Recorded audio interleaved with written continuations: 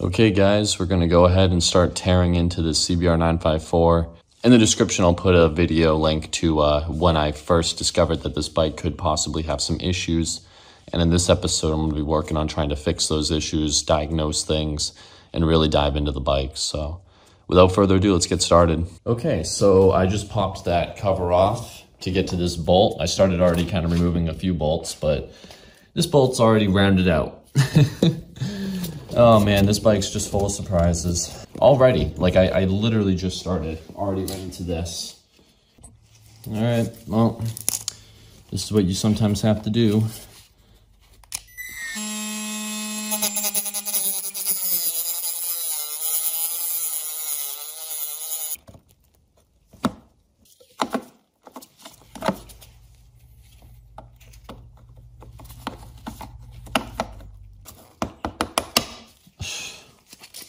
Wow, unbelievable.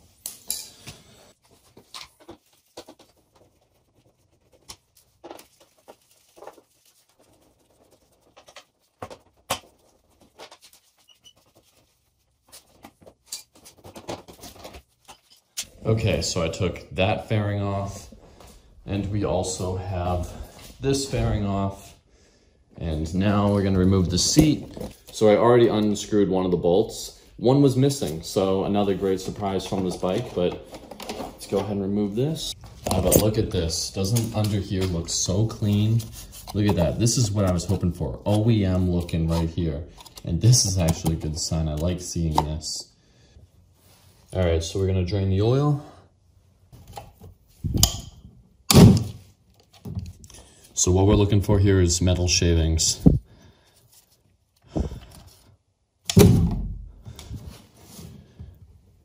No metal shavings that I can see, but man, is that dark.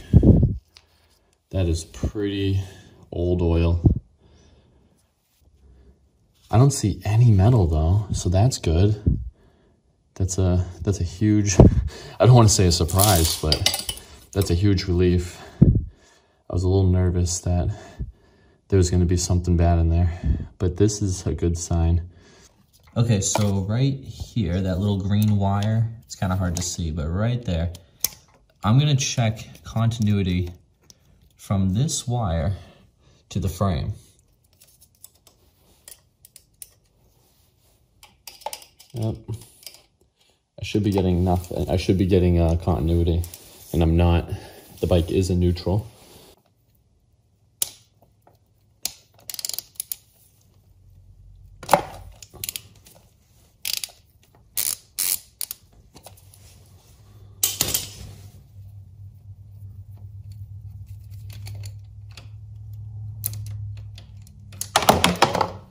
Oh, into the oil bucket, nice.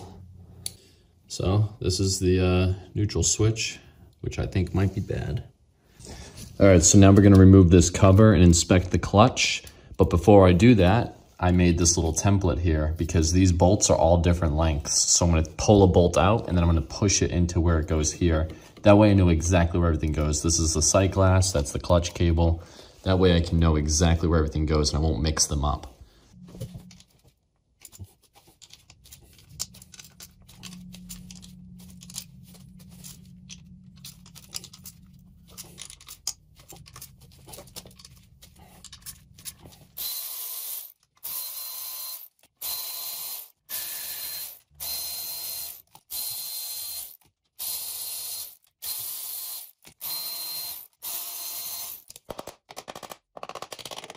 Now let's see.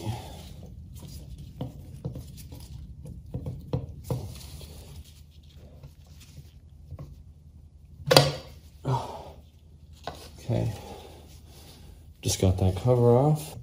All right, so I'm in here now and I'm just inspecting everything because I did hear like a weird sound from this area. I don't know if it was the exhaust rattling or whatever, but I'm just checking. I'm checking all these little teeth in here, making sure they're good. And if I turn this, I can spin it and I could just inspect all them teeth and make sure nothing looks broken. And so far, I've already kind of done this off camera. It does look all in there, no problem. So I'm not sure if the issue lies in here or if there even is an issue. Maybe I'm just being too crazy scared about it, but I figured better to be too careful than not careful enough.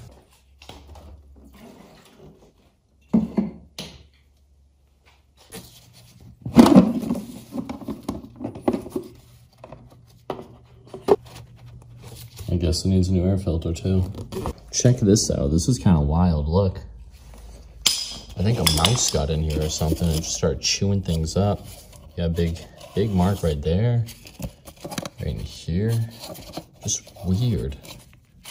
I'm gonna have to get a new one of these because that's not good. Okay, I already removed the velocity stacks. So now this should just pop up. All right, so now I'm in here, got it down to here. Valve cover gasket, looking at that. We got pretty good access to the spark plugs and to this gasket. And you can see right there, it's a little wet. I don't really know, but yeah, that's oil. A little bit of an oil leak. So that gasket's gonna have to probably be replaced, I think.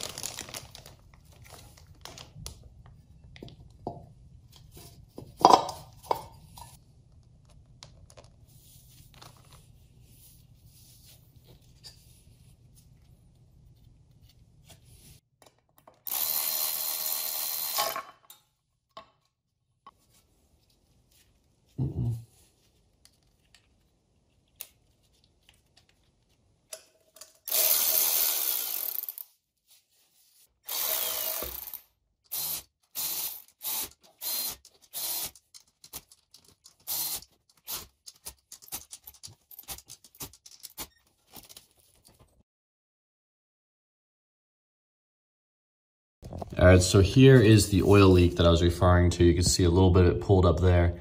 And it looks like right up here is a little wet. So it must be coming right from there. Okay, so here's the valve cover. I already disconnected these hoses. Next, I'm gonna have to remove these plugs and the coils and the pair system. And then I'm going to remove these bolts. And I think I'm just going to do this all off camera because I can't get a good camera angle at it. And it's been kind of a nightmare to get at this. So I'm just going to do it off camera, but I'll make sure I film it once I take the cover off. Okay, so I got the plugs all out and I got all the bolts out. Everything is removed from the valve cover. Those are the bolts right there. There's only 4 of them. So 4 spark plugs and 4 bolts basically hold this thing on. So now we're gonna have the fun task of removing the valve cover. I already unhooked these cables. They're still hooked in down there, but I have them off that way, so maybe I can maneuver this cover around that cable. Hopefully I can maneuver it around it, but we'll see. This is not gonna be fun. Okay, so I finally got everything removed. This has been the biggest pain in the butt ever. Not only did I have to remove the spark plugs, those 4 bolts over there, and like some hoses and stuff, but I also had to disconnect the throttle from here because these cables were dangling in the way, and I knew it was gonna be a problem trying to reconnect them to here, so I decided it'd be easier to do that. So now the cables are over to the side, and then the wiring harness, the main loom right here, was in the way as well. So I had to literally unhook everything from the loom and push it over here, swing it on this side. So now I should have the clearance to hopefully pull this cover out. What a nightmare. If this thing's still leaking when I'm done, I'm just leaving it because I'm not dealing with this again ever again. This was terrible. And you gotta do all of this to do the valves, to adjust them. No thanks.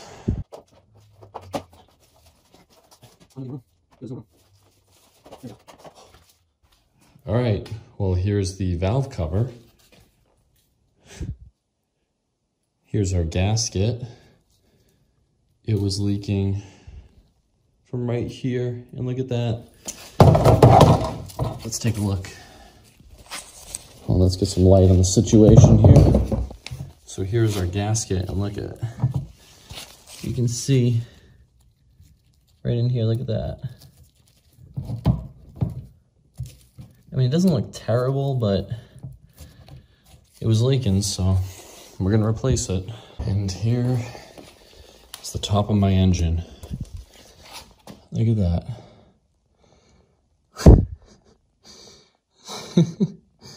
Yikes. No, I've never been much of an engine guy, you know.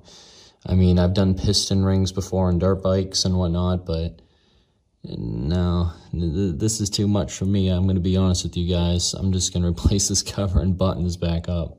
Well, I was going to film me removing this gasket and putting the new one on, but my tripod just snapped and broke. So I'm just going to finish this job off camera. I mean, this has been such a hassle, and I just got to finish it. So sorry, guys, I'm robbing you of the moment a little bit, but this is just a sign that I need to focus on this. I can't worry too much about the cameras. So sorry about that, guys, but I'm going to take this cover off, or this gasket off, and I'm going to clean around it with this rag, some alcohol, and then I'm going to put the new one on, and hopefully it doesn't ever leak.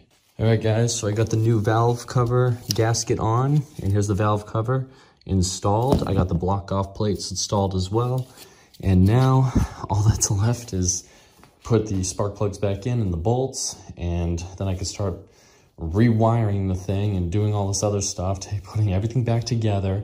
But we're pretty much there, guys. Holy smokes, was that a nightmare. This, if it leaks again, I'm not bothering fixing it, but over here is where it was leaking, and it looks like I got it pretty good. The seal looks like it's on there pretty good. And of course, you guys know I bought brand new spark plugs as well. And look at these ones. These ones, they look like they could be replaced. So I guess it's a good thing I went down here. So at least I know I have brand new NGK spark plugs. All right, guys, so apparently I just recorded a bunch of stuff, but the video format was all wrong. So I'm not gonna be able to show you the install, but right here we have the gear indicator put in. And it's not programmed yet because you need oil in the bike to do that, and you have to run the bike, and I can't do that because there's no oil in it. But the way I did it was I have it hooked up right here. I'm going to obviously tuck this wire in nice, but it's going to go back here. All the slack is going to go tucked in here like that. I have the wire. It's kind of going up over this right now, but I'm not sure if I'm going to leave it that way. I might reroute it some other way. I'll let you know if I do. But essentially, it just runs down along inside here. In here, you can't really see it. There is a 3-pin connector down in there. So it's connected down in here. And so it connects in here. There's like just one wire you have to plug in. You unplug the one and plug it in there. And then there's another wire that runs back over to the ECU, which is under here. And there's two connectors. There's a gray connector and a black connector, I believe. Or a blue one, I can't remember, but the gray one has a solid yellow wire. And I went ahead and I used a posse tap, and I tapped right into that. The gear indicator came with one of these connections, and I hate these. These things I've seen them fail so many times, including this is what left me stranded on my RC51 because it just failed. So I use epoxy taps. I'll have a link in the description if you want them. So anyway, gear indicator's installed. Now I'm working on the neutral safety light or whatever, trying to figure out what the hell's going on with that. So off camera, I went ahead and replaced the neutral switch and fixed that problem. Sorry I didn't film any of this. I was just having a lot of trouble getting it all to fit together, and I just decided to do it off camera. I did this all before my rebuild series, so if you're really interested in watching an airbox get installed, you can look it out over there. But basically, I got the pair block off in. I just kind of used a plug, and then I just taped it in. That should be just fine. And I got all the sensors plugged back in, all the tubes plugged back in. All right, everyone, so we are very close to being done. I haven't really filmed a lot of it just because I'm trying to get it done as soon as possible. It's been hard working on this and the ZX14. But basically, we have resealed the cover now. I got a nice little seal going right here. I hope I did it right. I used the correct stuff, and I let it dry for about 4 days. There's no oil in this engine. And I also replaced the oil filter and replaced this cover. And I really am curious, hopefully this doesn't leak up here. So I was taking off this drain bolt, and I noticed that, here, let's go ahead and remove it real quick so I can show you guys. Okay, so here I have the old one, and as you can see, the old one, hopefully I can focus here. The bolt head was starting to round a little bit from so many people probably using universal or just the incorrect size sockets. But anyway, this is gonna be, and plus is there no washer on this either? I better check and make sure it's not stuck to the motor. It's not. It might have fell in the drain pan, I don't know. Maybe there wasn't a washer. But I went ahead and replaced it with this one. I did notice that the nut on this one is bigger. It's a 17 millimeter, this is a 12 millimeter. So hopefully it clears everything all right. But it has a magnet on it and a brand new crush washer. So I'm gonna use this, and it is about the same, dang it. It is the same length, so the threads aren't gonna go too much further up. But yeah, just gonna put that in right here. Oh, that's the problem with magnets. Put that on, yep. Spinning in good. Sorry, this is probably like the worst angle ever. Okay. Well, I got it on there a little bit. I'm gonna put the rest on my hand and just give it a little snug with the wrench. Okay, and we have our shiny new bolts on there, torque down, and everything's good to go. Now we just gotta add oil and I guess run it. Dang, I'm nervous. Okay guys, moment of truth. We're gonna attempt to start the bike the first time since basically when I got the bike.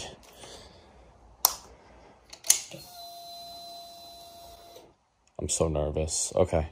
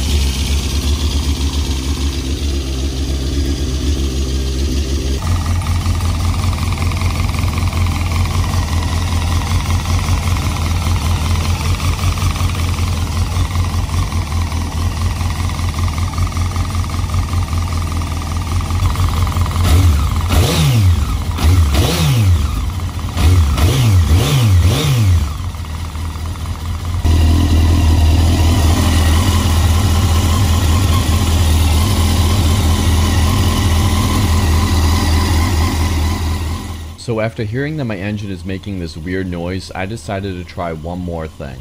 I went ahead and ordered a brand new cam chain tensioner. Now if you guys don't know, doing a cam chain tensioner on a 954 is an absolute nightmare. Here, just watch the footage and you'll see. Alright, so now I have these throttle bodies completely unbolted and moved over a little bit. So hopefully I can get access to this. I moved the wiring harness out of the way, moved a few hoses out of the way. This one I can't move because it goes to the coolant. I don't feel like draining it out.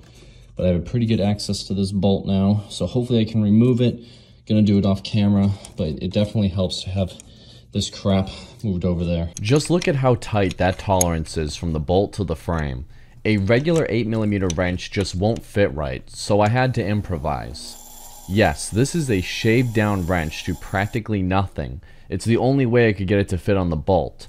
Guys, when I said this job was a nightmare, I meant it. This is hands down the most difficult thing I've ever done on a motorcycle.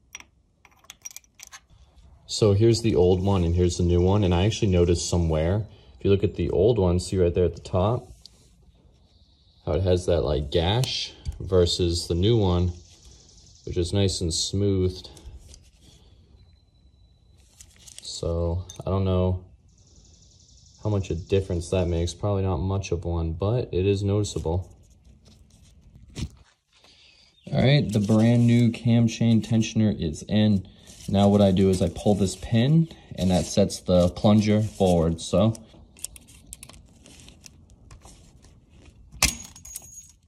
there we go. And that should send the plunger forward. I'm guessing. I didn't hear anything, so we'll see.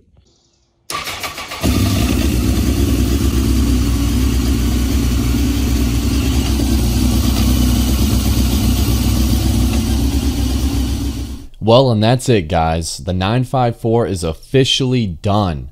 The noise seems to be gone, although after doing some research, apparently the 954 is known to have something called piston slap, which is very common and actually somehow not considered a big deal. They say just let it warm up fully before riding and you'll be alright. Either way, it's not making the sound now, so maybe the CCT fixed it, or maybe it's just behaving for once. Either way, I'll take it at this point. The gear indicator has been calibrated and all the little things have been fixed. There are no leaks and everything works. Fingers crossed, but thank you guys so much for watching. This bike totally kicked my butt. However, it's okay because I finished it and I feel very accomplished. Anyway, thanks again for watching. I'll see you on the next one. Take care and bye-bye.